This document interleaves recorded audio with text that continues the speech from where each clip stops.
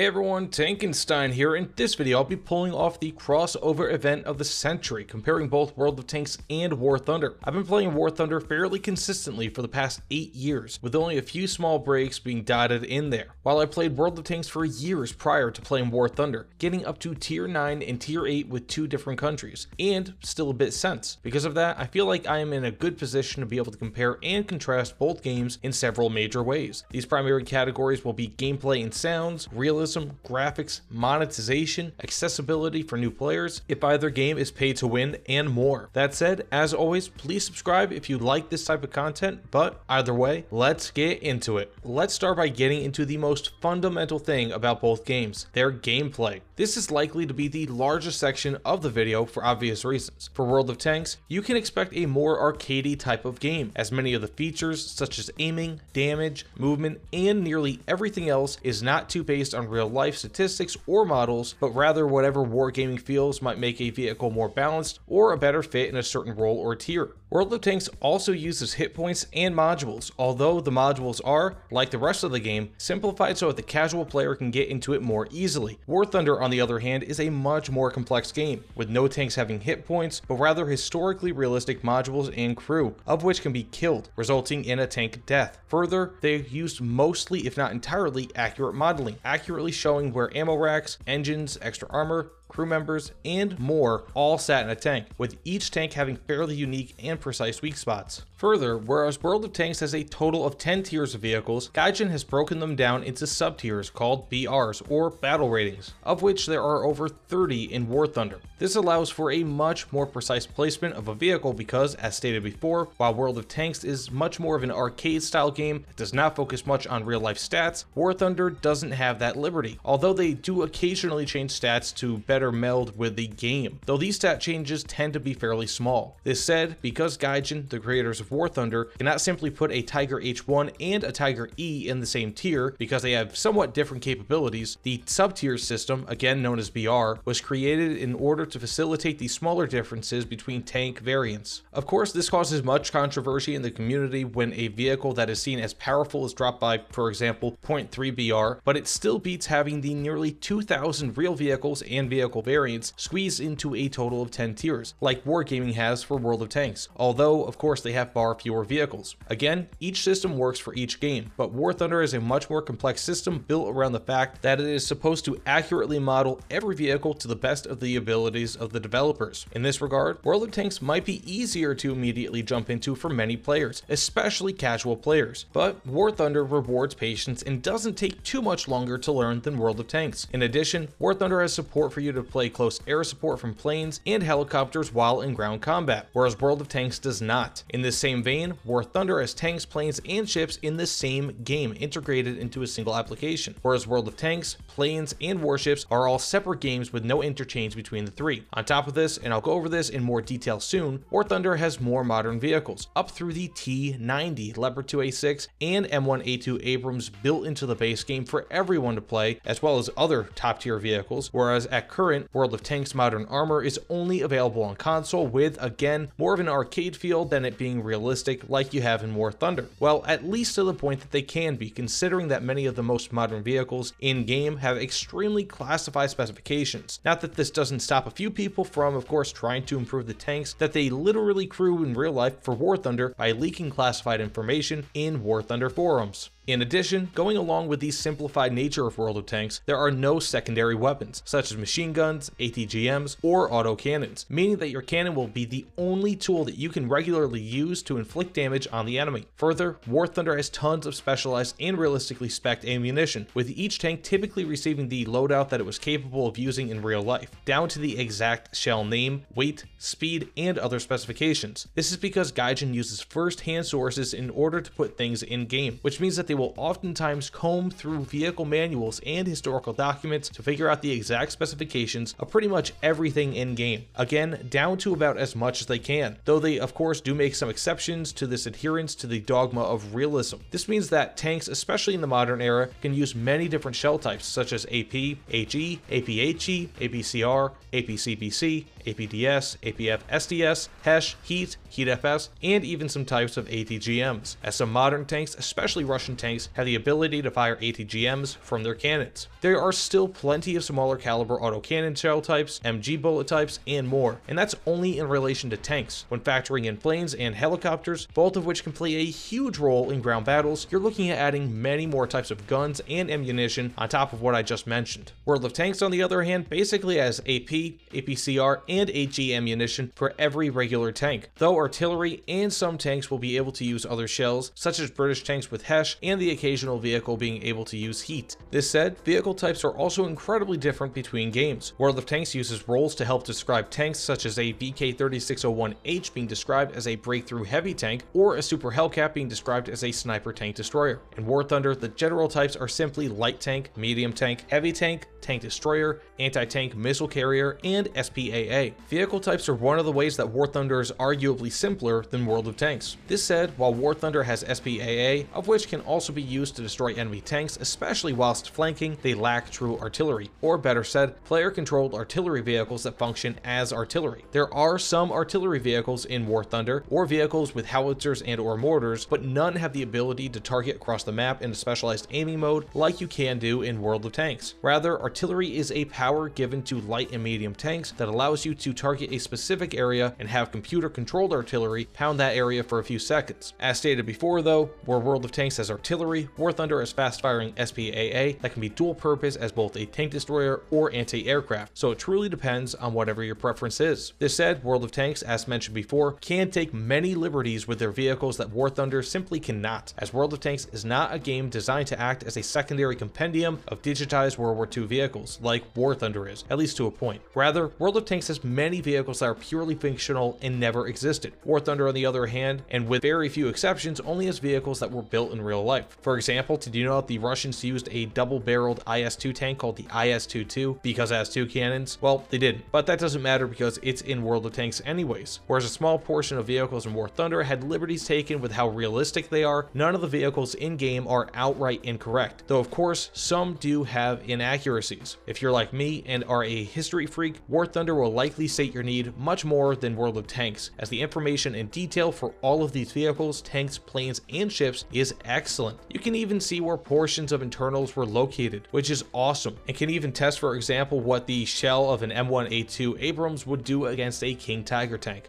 It's actually pretty darn interesting. Further, gameplay in War Thunder is rather simple, and hasn't changed much in the near decade that this game has been playable. More or less, for ground forces, it's just a capture point / king of the hill style of gameplay, with teams seeking to destroy enemy players, as matches can often end where an enemy team runs out of vehicles. Typically, there are 1 or 3 capture points, largely depending on the BR of your vehicle. This is played in either arcade, realistic, or simulator settings, with the realism of the game increasing until you reach simulator, where it literally has you controlling the tank from the inside with no visual aids to help distinguish between friend or foe, or to even help you find where the enemy tank is. You will typically face up to 1 BR higher of vehicles than your current highest BR vehicle, or you will be the top vehicle fighting others up to a full BR below you, whereas World of Tanks has you fighting plus or minus up to 2 tiers from you. Further, in War Thunder, especially in top tier matches, you may encounter a night match in which night vision, or better yet, thermal optics, will be necessary. You typically need to unlock these for your vehicle, otherwise you will find it very difficult fighting by the light of occasional flares being randomly launched into the sky. Aside from these slight variations on realism and conditions in a match, with War Thunder occasionally also experiencing rain or snow, War Thunder is a fairly standardized beast. There are also PvE style modes where you can basically have to defend against waves of enemies attacking you and your team, but these are more of a sideshow in War Thunder as many people don't really play them. In World of Tanks, the game modes are much more varied, with random battles being typical, but you can also fight in ranked battles, which isn't something normally doable in War Thunder, barring squadron fights. You can also fight in stronghold battles, in which you have to fight for resources with a lineup of tanks in World of Tanks. Otherwise, it's one death and you're out in World of Tanks, whereas War Thunder allows you to bring a lineup of tanks to all of your matches, allowing you to spawn in after your first death, and depending on how well you do afterwards, more spawns to follow. You can also bring aircraft to the fight as well. When it comes to the economy and overall monetization, War Thunder is, in my opinion, the the winner, as rewards versus repairs and ammunition expenses tends to be much more favorable for the player, especially if you're not bad at the game, whereas World of Tanks has much costlier ammunition and repairs in general, along with a much higher vehicle cost. In my experience, the economy in War Thunder is far more favorable for the players, as matches in which I lose currency are almost unheard of with premium time, whereas in World of Tanks it is quite different. While you can earn money, it is substantially less compared to the costs. Ammo in World of Tanks is far more expensive in general. Premium time is available on both platforms, although War Thunder's premium time is less expensive, with War Thunder costing $39.99 for 180 days of premium time, compared to World of Tanks at $57.49 for that same 180 days. Both War Thunder and World of Tanks' premium time functions pretty much in the same way, allowing you to earn more in-game currency as well as research new vehicles and modifications more quickly. This is the same with premium vehicles in both games as well. For customization, both games do it fairly similarly, although World of Tanks, as I'll get into soon, is very heavily monetized in this area, much more so than War Thunder. In short, both games allow you to purchase skins, although World of Tanks will allow you to purchase temporary skins with their normal camouflages actually giving you a small benefit in terms of reducing your visibility to the enemy. In War Thunder, all skins are permanent, with camos being able to be unlocked by simply playing a vehicle and others being available on the War Thunder marketplace, which is a player-controlled but Gaijin-owned and operated marketplace where people can buy and sell skins, decorations for their vehicles, as well as vehicles themselves, all for the cost determined by players themselves. Some vehicles on the War Thunder marketplace have gone for upwards of $1,500 before, though in my experience most are between $20 and $80. These skins and camos in War Thunder do not decrease visibility, as they essentially reduce rendering range in World of Tanks, but rather they can help you blend in better with the background in War Thunder. In much the same way, you can buy or earn foliage to place on your tank, allowing you to blend in with certain areas of the maps, especially when driving amongst bushes and trees. Now, in terms of sound, World of Tanks, while certainly clear, has a much more generic sound set, having big guns sound like other big guns, medium-sized guns sounding like other medium-sized guns, and engines all sounding fairly similar, depending on your tier, size, and the speed of your vehicle.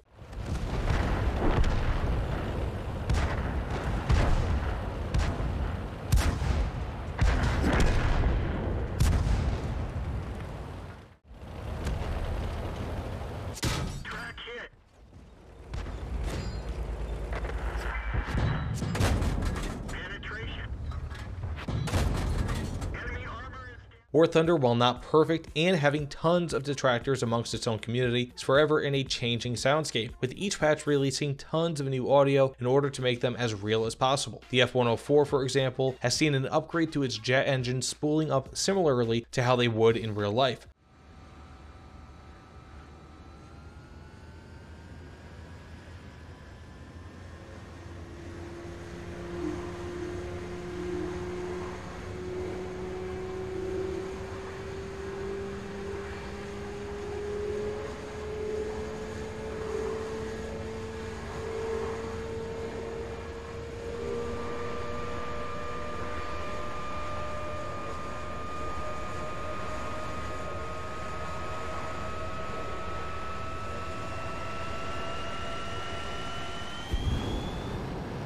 For tanks, as we are comparing those in this video, the gun sounds are especially fresh, though engine sounds are indeed less special, with each tank sounding fairly similar.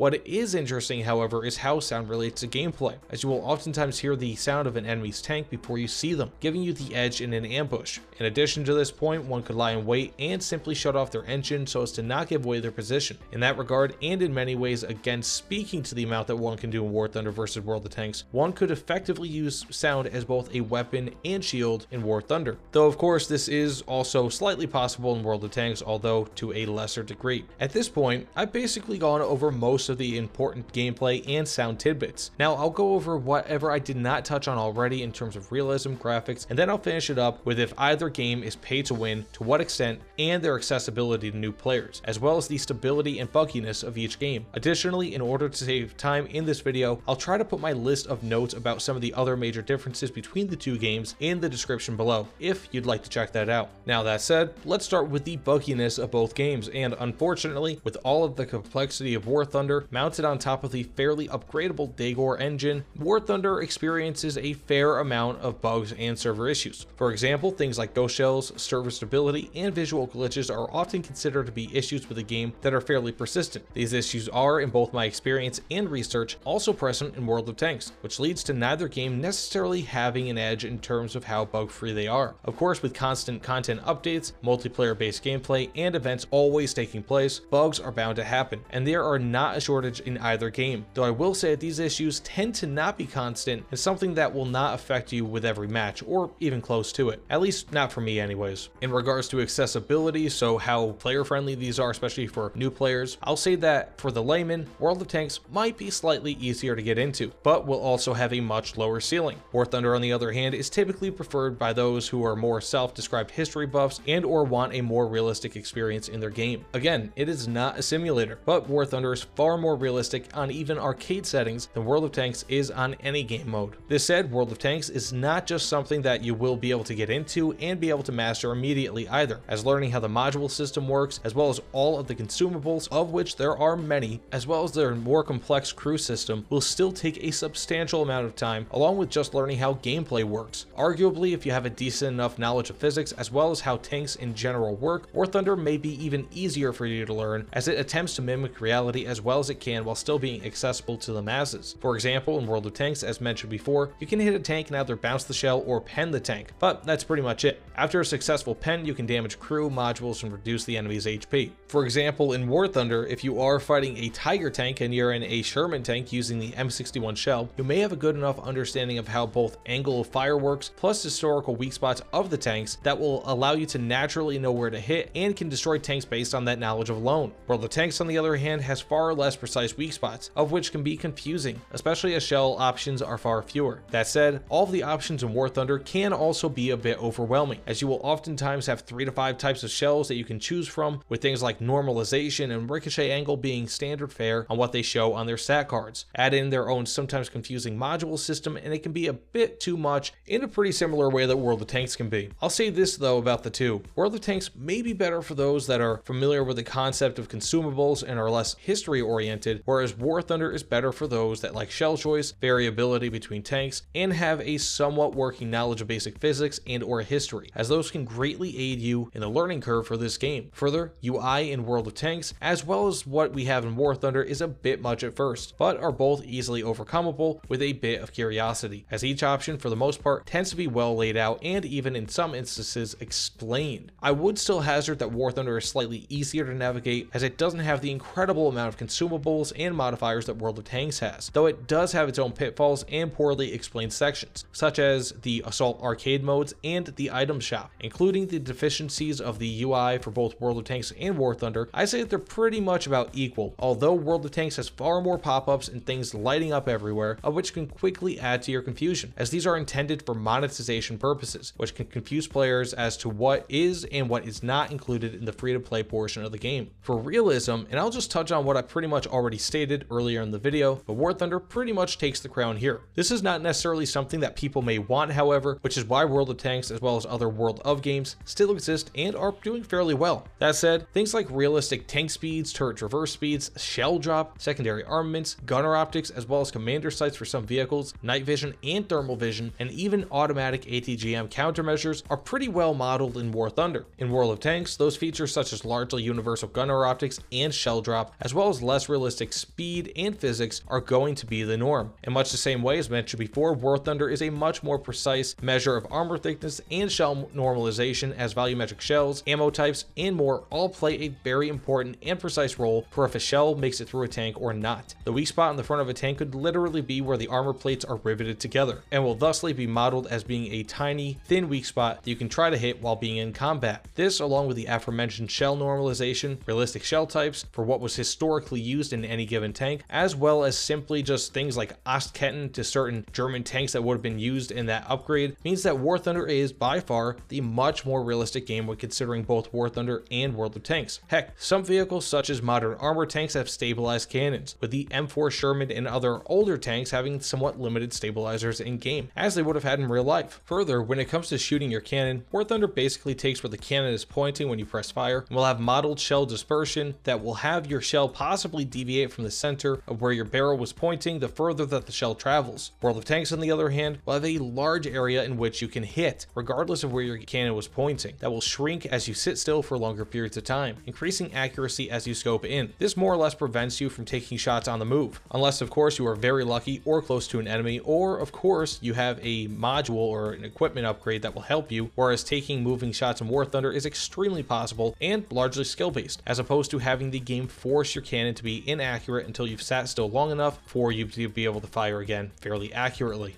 Now for graphics, World of Tanks, as mentioned numerous times, is much more arcade based, and as such has visual style to match. There are flatter, less rough surfaces on their tanks, making them all look fairly new and unused. They also lack fine details like dents and other damage. War Thunder is, as stated before, more realistic and has a newer, more advanced game engine, of which can actually push most casual graphics cards fairly hard. War Thunder has mud splash up on vehicles, permanent damage on vehicles, which of course, to be fair, World of Tanks also has, scratches, dents on side skirts, chips, dings, and more. In general, you can tell that the vehicles in War Thunder are meant to be zoomed in on and appreciated, whereas they still look pretty in World of Tanks, but they look much more like toys rather than vehicles, especially when considering the fact that a huge portion of the vehicles in World of Tanks never exist in real life, and thus could have liberties taken with how they look, compared to the vast majority of vehicles in War Thunder being not only real, but also being accurate and to spec. This said, the environments feel larger in War Thunder, sometimes being upwards of around 8 by 8 kilometers, with some maps being urban areas with tall buildings and thin alleyways, and others being forests, snow, desert, or a mixture of any of those. World of Tanks, on the other hand, has a maximum map size of 1 by 1 kilometer, which speeds up gameplay tremendously, but also removes some level of tactics from any match. In nearly every case, the Daegor graphics engine used by War Thunder seems substantially more capable of making environments befitting to a battlefield. This one is obviously a judgment call, as both games are capable of producing wonderful environments. Again, as is the theme with the rest of this video, it's basically going to be realism versus arcade, with World of Tanks looking like a toy box and War Thunder literally copying the battlefield around the Reichstag into a map for War Thunder tanks. So that leads us to the big question: are either of these games pay to win, and if so, by how much? As soon as a free-to-play multiplayer game has some sort of monetization, you run into people criticizing it as being pay to win, due to pretty much every aspect of the game being dominated by the economy, which itself is heavily influenced by if you spend real money on the game or not. In both World of Tanks and War Thunder, we see premium accounts and premium vehicles, along with ways to enhance crew capabilities to make your tank more effective, all with the use of real money.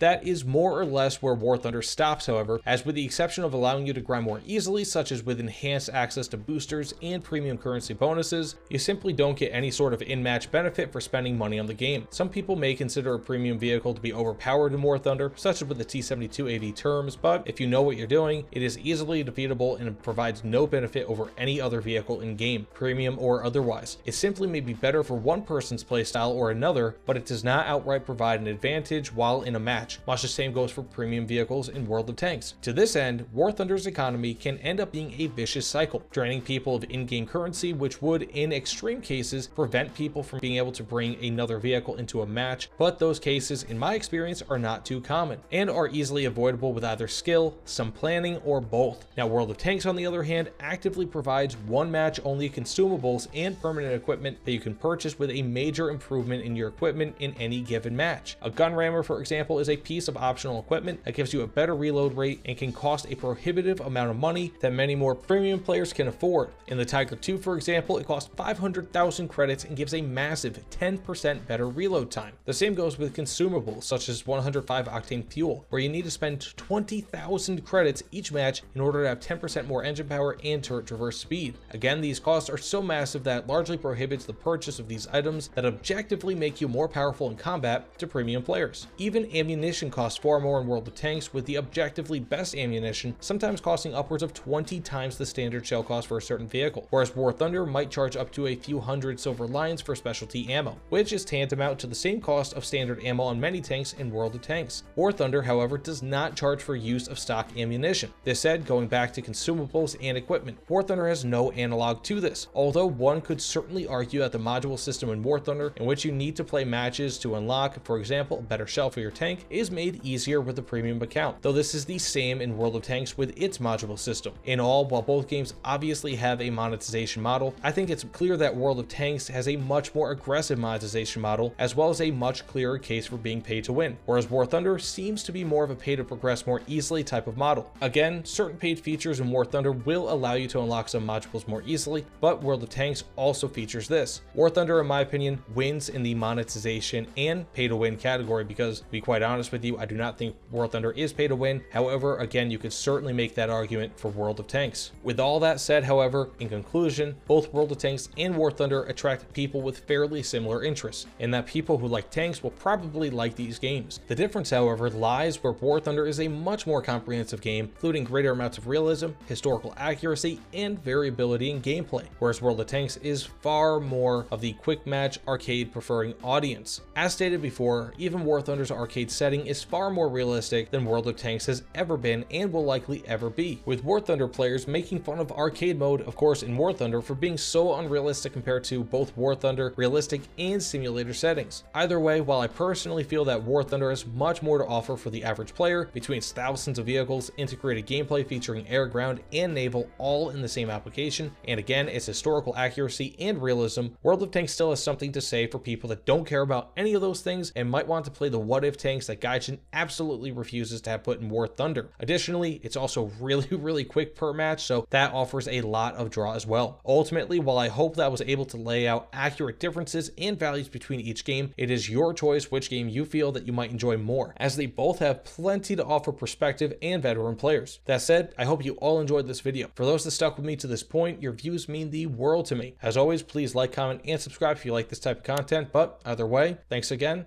I'll see you all on the other side. Take care, everyone.